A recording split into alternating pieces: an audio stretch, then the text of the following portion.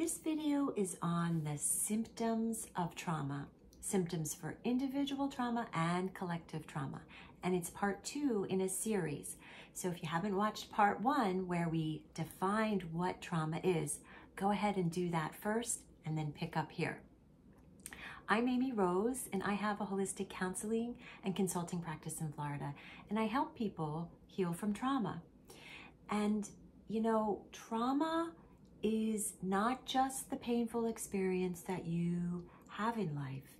It's how that experience lands inside of you and what resources are available to you, either inside of you or outside of you, that help you cope. Because how you cope determines the symptoms of trauma that you will experience, because we all respond differently. But all of us, when we're faced with something overwhelming, will do whatever we have to survive and be as safe as possible in that moment. So we adapt. So there are 4 basic ways that we respond to traumatic experiences. We go into fight, we stand up for ourselves.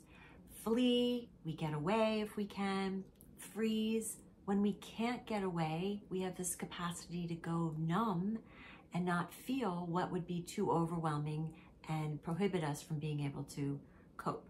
And then the 4th response is we please or appease, where we have to make sure that somebody is okay in the system, so we sacrifice what's best for us and we avoid conflict or fear or making the situation any worse.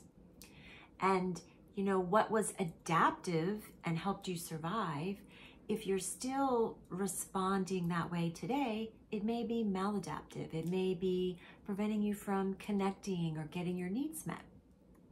So if today you're in a fight mode, you might have anger issues. You might be really controlling, or you might be a little bit of a bully, or you could just lose a lot of relationships easily. If you're someone who flees, the first sign of stress, you might be like, oh, I'm done. I don't trust this. People might say you're a little distant. You could be sitting on the couch next to someone and maybe they'll say, you feel so far away, like what's going on? If you freeze and go numb, you literally will kind of tune out of things and not feel them as a protective measure. So you may feel lonely and disconnected, like lonely in a crowded room, because if you can't feel something inside of you, you can't feel someone else. And then the 4th response, if you are appeasing and pleasing, you probably will struggle with self-esteem, feel like you never get your needs met, and that may be okay for a while, but eventually you're going to have some deep anger issues that you'll probably push down. You could have depression that can show up in health problems. So those 4 ways that you may respond will determine the symptoms that you may experience. And the best way to think about trauma is to think of a computer. Let's say you were watching a movie and you opened a window and then you muted the movie and you put that window aside. And then you opened another window, opened a movie, muted it. And if you kept doing that 6 or 7 times, eventually your laptop would start to have issues. It might freeze, it might crash, you won't be able to stream data anymore. And that's what happens when we freeze and store a lot of emotion and painful experiences in our body. Eventually, there's not enough resources to operate effectively and symptoms emerge. So these are some clinical symptoms of trauma that we use to evaluate. So intrusive memories, flashbacks, avoidance, being reluctant to go around people, places, or situations, feeling numb, difficulty sleeping or focusing, emotional mood swings, going really high and really low, and then being very hypervigilant, having a startle response, reacting very quickly. And then there are the trauma symptoms that I see every day in my practice that I really think explain how trauma shows up individually and collectively. Because we talked about in part 1 of this series that when trauma isn't able to be healed, individual trauma, we pass it down through the generations. And over time, unhealed trauma starts to look like culture. And that's just how our world is. But that's actually not true. That's how a traumatized world is that we live in. We sort of normalize it. And so I think it can be helpful to look at how there's individual trauma symptoms and collective trauma symptoms, because right now with all the anger, polarization, sort of immobilization in our world, we can't get things done. We're not rising up to really solve a lot of the problems that we're facing. These are symptoms of collective trauma. So I'm going to list these 13 symptoms, the individual symptoms and then the collective symptoms. Okay? So the first one is individualism. And this, if on an individual level, you will never want anyone to know that you have a problem. You don't want to be a bother. You'll feel like, oh, I'm being needy if you ask for help. So you're reluctant to be vulnerable. You might pride yourself on being independent, but sometimes that's a real trauma response, this inability to ask for help and then beating yourself up if you need help. We all need help. And so on a collective level, this might show up with a real disapproval of people who in society who may need help, because you may think, well, I didn't have help. I pulled myself up. Why should you? And there's sort of a vulnerability. If I feel your problems, that'll awake the things that I'm sort of numb to. So that's individualism. The second really common symptom is minimizing. And this is the tendency to say, well, it really wasn't that bad. We always had a roof over our head, or you need to protect somebody in the system. Like, you know, my father worked really hard, so he was never there. So there's this dismissing of how it really affected you. And if that happened to you, you will tend to do that to yourself. And you might say to yourself, oh, you know, I'm just being dramatic. I'm just exaggerating. And then you may have been labeled too needy or too much, when in fact you weren't really. It was just that you had needs and there weren't resources in the system for whatever reason to help you. And then minimizing in the collective trauma symptoms would be that normalization of like, this is just how the world is. And we can justify a lack of equity and access to resources as just the way it is. So a third symptom is difficulty making decisions. Now, if you don't make a decision, that can prevent you from having to sort of take a stand where someone might criticize you or judge you. So if you're avoidant and are worried about feeling pain or making someone angry, you might be kind of vague. Oh, I don't know. It's hard to make a decision. And in the collective world of collective trauma, this is often where you'll see appeasement of bullies and world leaders. We can't make a decision. We can't stand up to someone because it may affect us as a society or as a country. So the fourth symptom of individual and collective trauma is living in the future. And this will manifest in the need to, if I just do this, then everything will be okay. If I just lose 10 pounds, if I just make more money, if I just get that job, if I just get married, if I just have kids, if I just make sure this happens, then I'll be okay. So it's a constant never feeling enough and wanting to be somewhere else than where you are right now. And that's a way to avoid dealing with what's happening right now. It's also keeps you not having access to power, because your real sense of power is in the here and now. So collectively, that can manifest as constant striving, achieving, producing, which in the US is something that we are way out of balance in. And then the fifth symptom would be having a sense of urgency. Trauma can sometimes make us want to go really, really, really, really fast. I think of it like a fan that starts spinning and eventually you can't see how fast it's going.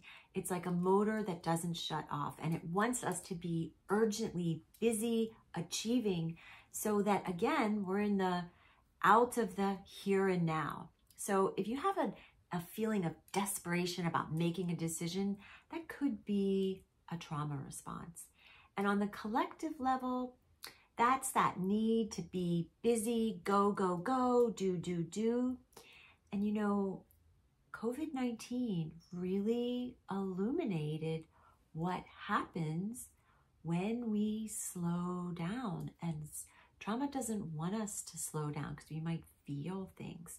And when all of us sort of went into lockdown and were staying at home and not going out, everybody's emotions came up individually and collectively. You saw an explosion of awareness of the pain that's in our society that for the most time we were really suppressing.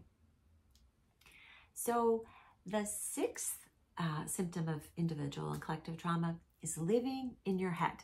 And this is when you get super analytical and you're thinking about everything, but you're not able to feel. This can manifest in anxiety, symptoms of ADHD. There's a real correlation between trauma and ADHD. If you can't see and you can't focus, you can't feel. That's a brilliant adaptive response, but over time, it can be maladaptive. And, you know, living in your head is another way we sort of become academic and normalize really painful issues in society that we have to address, and we normalize them. We sort of escape to, we'll scroll through social media, we'll just be mindlessly focused on sports, celebrities, you know, sound bites. We can't have a sound bite that's longer than 8 seconds. Even that's way too long because we have to be constantly distracted, moving, going. So the seventh symptom of trauma is pleasing and appeasing. And we already talked about this one a lot. And if you have a constant need to please and fix and be a caregiver, you may get some self-esteem needs met initially, but over time, you are sending a message. Sacrificing means I don't count, I don't matter. And there, it takes a lot of energy to suppress all of your needs. And over time, you're gonna have a lot of anger that could manifest as depression or health issues over time. And if you look at collective trauma appeasing, there's so many situations where we're afraid to stand up to bullies, we're afraid to express ourselves, we're afraid somebody in social media is going to attack us. And so there's also people who want to please and rescue often have a huge desire to become people who are service, nurses, doctors, firefighters, social workers.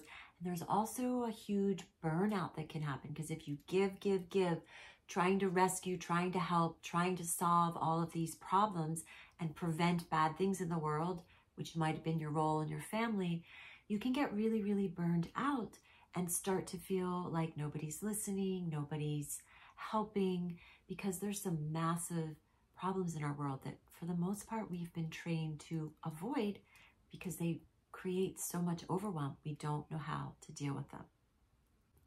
So the eighth symptom is avoidance, numbness, isolation. And we've talked a little bit about this, but if you as an individual are avoiding to feel safe, you'll be disconnected, you'll be lonely, you might stay at home and isolate.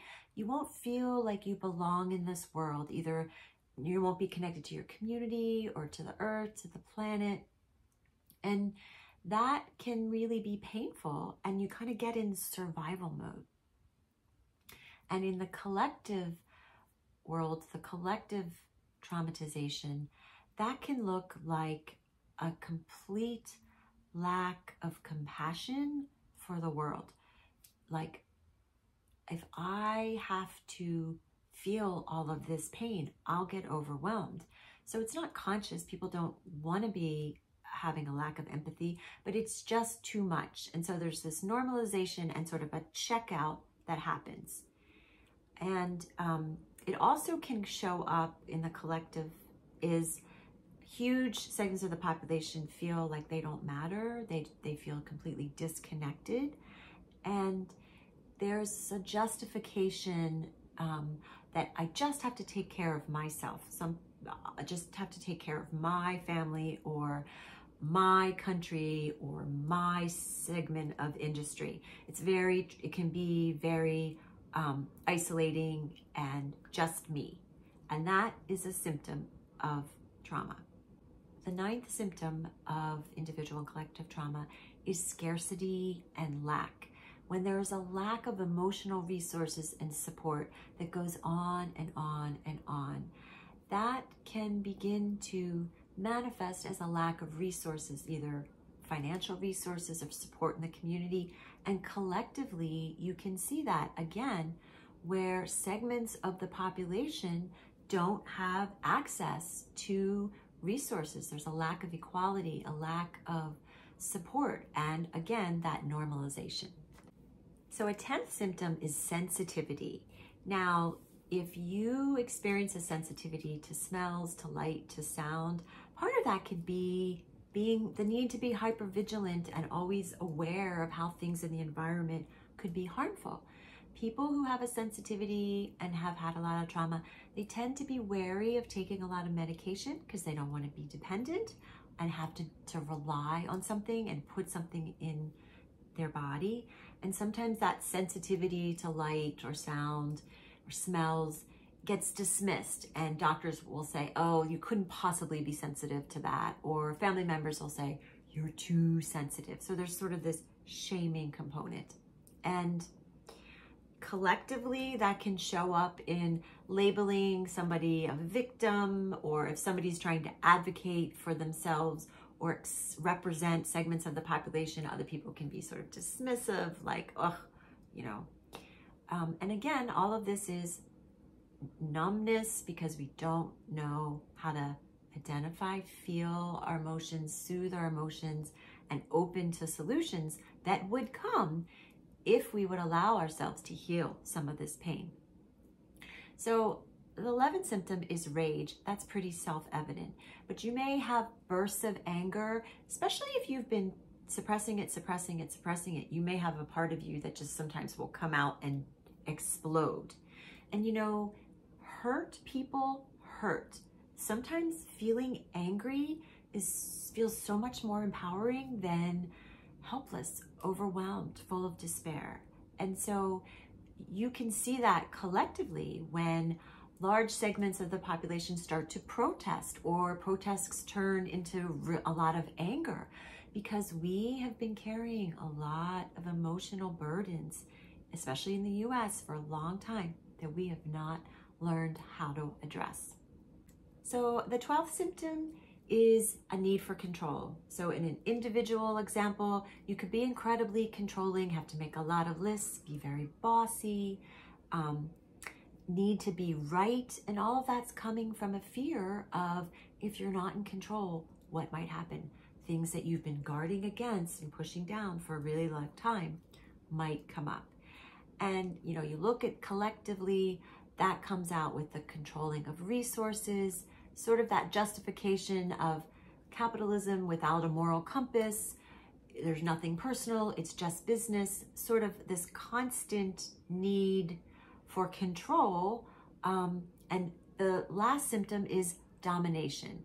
And in an individual level, that could be you are a bully, or this need for perfectionism, dominating to have the best, the most resources, have the most followers, have the best beautiful home and nice life. And it's sort of like, if I have it all and I'm at the top, no one can take it away from me. And then we justify that as normal, healthy. You can see all the symptoms sort of coming together of individualism, being numb, feeling disconnected. So I think it's interesting to look at the collective symptoms of trauma, because it can give you compassion instead of looking at someone and thinking, oh, what is wrong? They seem so annoying. Seeing them through the lens of trauma can be helpful. So this was a rather long list of symptoms, and the next video is going to be how we heal from trauma. And I'm going to introduce you to a wonderful system of healing called IFS, which stands for Internal Family Systems.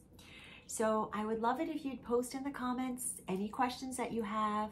And please remember this: some days you can radiate light, some days you just need to receive light. And wherever you are on your journey of being the light, you are always welcome to connect here at Delight the World for hope, healing, and illumination. And if you liked this video, subscribe to Delight the World. And thanks for watching.